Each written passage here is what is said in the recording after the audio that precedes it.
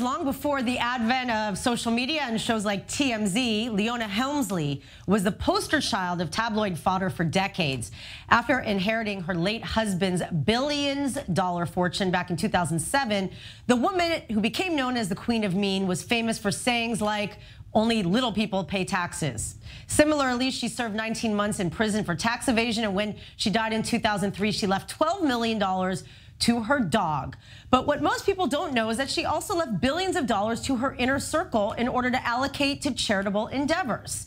Joining us now is Leona Helmsley's longtime lawyer and her one and only true friend, Sandy Frankel, who has written a new book called The Accidental Philanthropist, setting the record straight about her legacy, which includes giving away $3 billion around the world and over $400 million in grants here in Israel.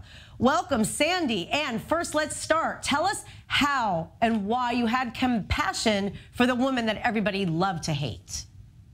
Picked it up right away, but you didn't have to be particularly smart to pick it up right away. It was quite obvious. And of course, I felt compassion for her. She was essentially a lonely woman.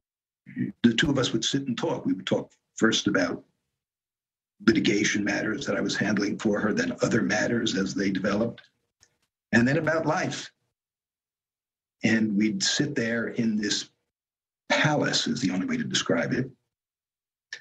The sun would gradually set over the glorious vista of Central Park and New York that she overlooked.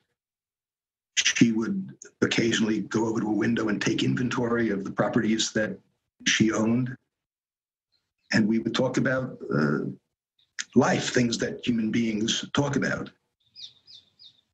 But she never had a real friend that she could confide in. And so here she was, basically confiding and letting her heart out to a lawyer who she had met just a few years ago and had some compassion for her. And so I saw the three-dimensionality of the person, not just the Queen of Mean. You were her lawyer for the last 18 years of her life until she died in 2007. But the next thing you knew, you were responsible for managing the trustee, being the managing trustee and allocating billions of dollars from the Helmsley Trust. As a guy from the Bronx, how did you actually react to handling so much money? When she died, she had left an estate of just about $5.5 billion, that's with a B, dollars. I gulp when I say it, even it's 14 years later and I'm still gulping. Basically what happened to me is I was just doing my job and life put a wheelbarrow full of gold coins in front of me, dumped it and said, do good for the world. The trust had no programs. 5 of us at the time, now 3 of us, had to create programs starting from scratch. We were building the airplane while it was flying and juggling fine china at the same time.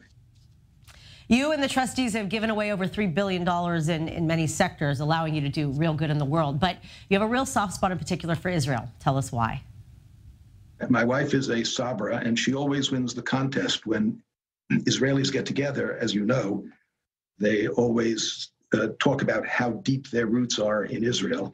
And she always wins the contest because hers go back so many generations. And I called the office of President Perez, and he was kind enough to invite my wife and I to meet with him. What should we do? And he said, what distinguishes us from the rest of the world are our brains.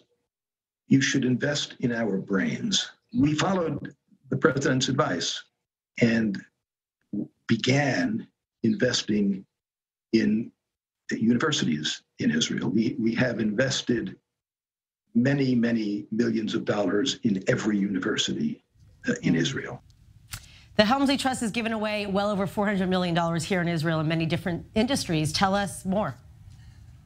We chose grants and continue to choose grants where we can really have an impact, where we can affect lots of lives in a very meaningful way. We've given close to $200 million to Israeli hospitals, including when COVID first hit Israel on an emergency basis. We awarded $12.5 million in grants to a variety of Israeli hospitals for COVID-specific purposes.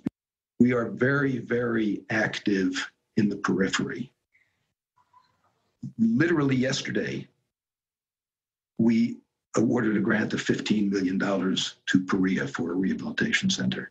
We've given grants for clinics that surround the Gaza Strip. Our largest grant so far was to the Rambam to build we're changing basically the literal landscape of Haifa. If you go to Haifa today, if you haven't been there for a year, you'll see there's a 20-story building there now that we were the seed money for. It's called the Helmsley building. We've given money for a Mediterranean Sea Research Center at the University of Haifa. We've given many millions of dollars to the Balkani for development of agriculture. You're a busy guy. You also wrote a new book, The Accidental Philanthropist. Why, in your opinion, is it important to share the charitable legacy of Leona Helmsley in death? I've written 3 other books before this. And as I thought about my good fortune of being able to do this good work, it occurred to me that my story is an interesting one, not because of me, but because what befell me. I mean, I'm a guy from the Bronx who had an interesting enough life for the first 40 plus years of it, and all of a sudden, I met Leona Helmsley, and the world changed, and now all of a sudden here I am in a position where when I meet people, my jokes are funnier, my wit is wittier, everything I say is worth listening to. It's absolutely remarkable. There are 2 rules that I always keep in mind. The first rule is it is all about the Helmsley money. It's not about me. And the second rule is always remember the first rule. Sandy Frankel, thank you very much for your time.